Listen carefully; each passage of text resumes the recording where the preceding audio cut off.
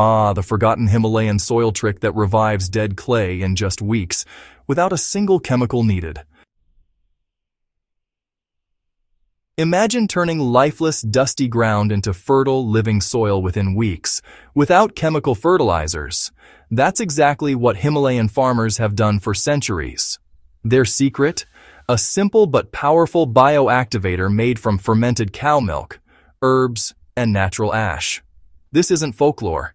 It's microbial science in motion. In this video, we'll reveal the exact ratios, the scientific reason it works, and a step-by-step breakdown so you can use it confidently in your own garden. By the end, you'll know exactly how to transform barren soil into thriving farmland using what's already in your backyard. Himalayan farmers developed their method from necessity. Their mountain soils were often rocky, shallow, and nutrient-poor, but they discovered that by fermenting cow milk with natural herbs and wood ash, they could awaken microbial life, balance minerals, and dramatically boost crop growth. At the heart of this trick is lactic acid fermentation. When milk ferments, it produces lactic acid bacteria, microscopic powerhouses that transform organic waste into plant-available nutrients.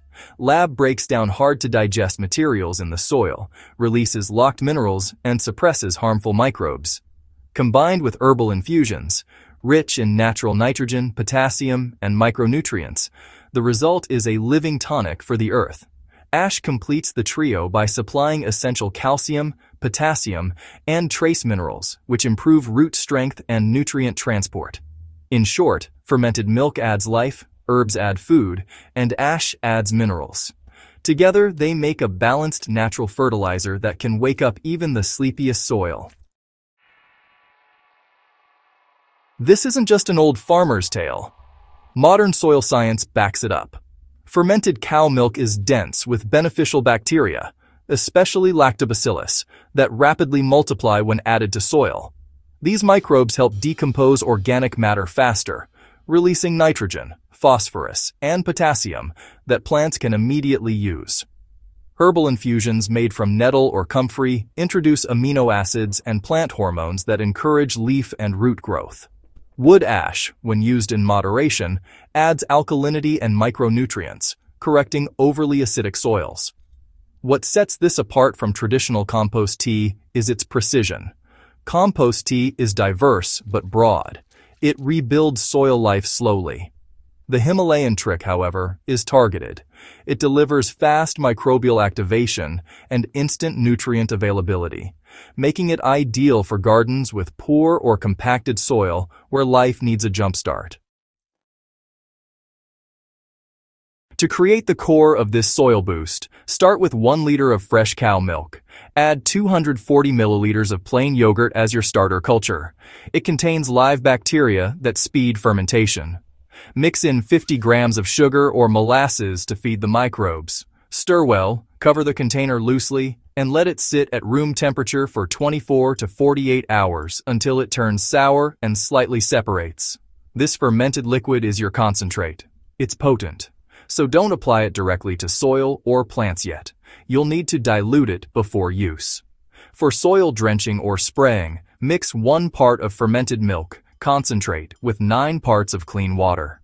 That's a 1-to-10 ratio, creating a 10% solution that's powerful enough to activate microbes but gentle enough to protect your crops. For example, if you need 10 liters of working solution, combine 1 liter of fermented milk, concentrate with 9 liters of water, and stir thoroughly. While the milk ferments, you can prepare your nutrient-rich herbal infusion.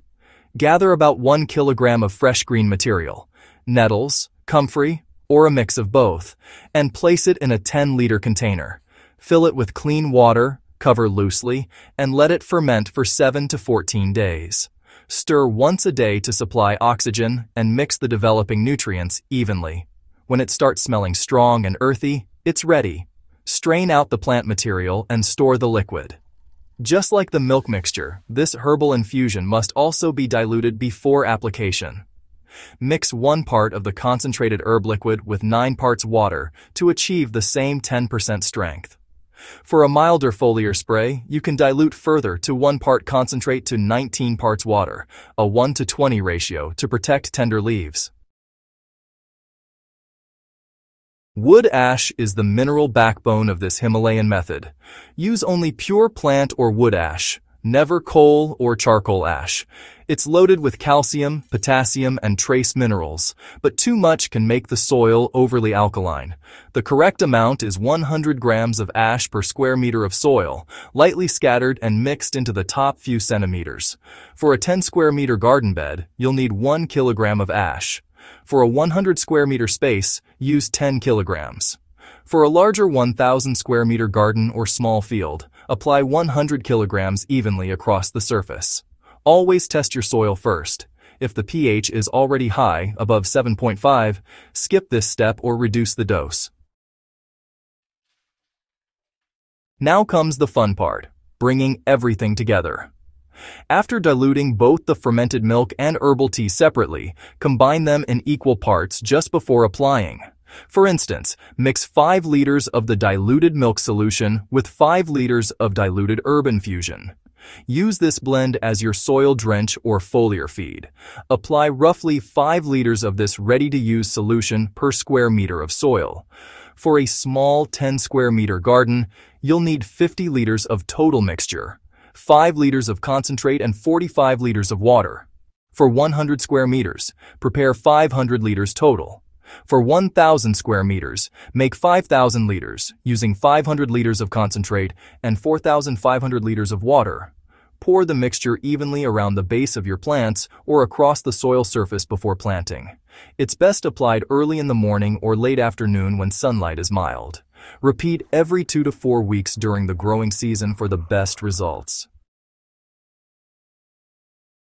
After the first few weeks, you'll notice a visible difference. Plants tend to grow stronger, their leaves a deeper green, and soil structure improves noticeably. If the soil still appears crusted or pale, repeat the process after 3 weeks. For extremely poor soils, continue for 1 growing season, then test the soil again. Over time, the lactic microbes and plant nutrients will create a richer, darker, and more resilient soil profile. Compost tea remains a valuable tool for gardeners. It restores microbial balance and adds organic carbon to the soil. However, the Himalayan fermented method is designed for quick activation and recovery. Where compost tea might take months to show effects, the milk-herb-ash combination jumpstarts biological activity within days. Both can coexist beautifully. Use compost tea for long-term soil health and the Himalayan method for immediate fertility and recovery.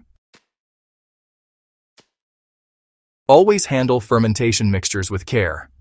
Use pasteurized milk if you're unsure about the source, and store the fermented liquid in a cool, dark place. Avoid applying to leaves on rainy or overly humid days. It can encourage mold. If the smell becomes too strong, that's normal. Apply during cooler hours to avoid attracting insects. Most importantly, don't overuse ash. Once per season is enough unless a soil test shows deficiencies. This forgotten Himalayan trick isn't just ancient wisdom, it's a fusion of biology and balance. It brings microbes back to life, nourishes crops naturally, and restores what chemical fertilizers often strip away. By mastering this method, you're not only reviving your soil, but participating in a centuries-old tradition of sustainable farming. If you found this video from Soil and Crops Central helpful, don't forget to subscribe, like, and share it with other growers. Together, we can keep ancient agricultural wisdom alive and keep our soils thriving for generations to come. Soil and Crops Central.